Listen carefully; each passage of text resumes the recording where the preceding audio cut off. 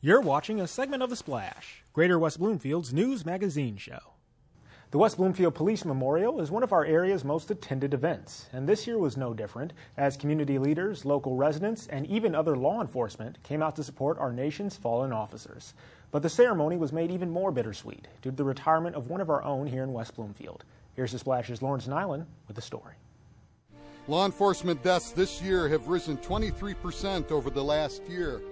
Remind us how dangerous this job is and how precious is life.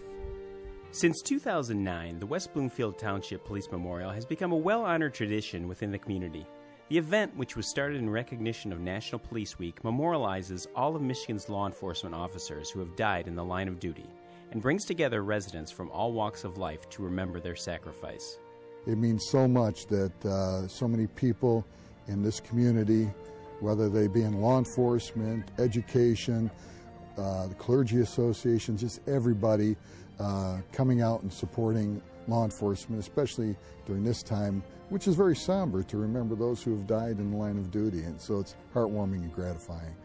And the event isn't just for the community's benefit, but the police department's as well. We enjoy a great community relationship here. It's not something we take for granted.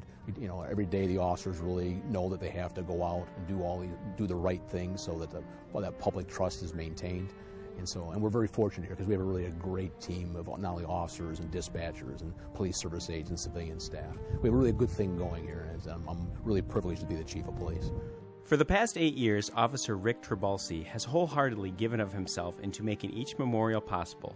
But as he prepares to hand off the reins, his legacy within the township will be as long-lasting as those he's helped to commemorate. So this is bittersweet, leaving here after 26 years, but that's the way it's supposed to be. People come and go and institutions continue, so it's time for somebody else to take over. He's really done a great job moderating this event. It'll be difficult maybe to do it moving forward without him here, but he's always welcome to come back and take it over again. I think we'll think about that too. So. Reporting in West Bloomfield for The Splash, I'm Lawrence Nyland.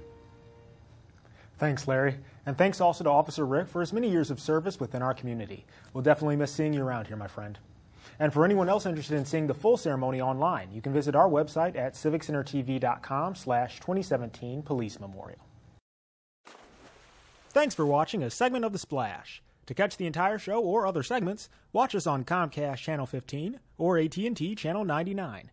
Or look us up online at thesplash.tv and listen to us on WBLD 89.3, the all-new Lakes FM.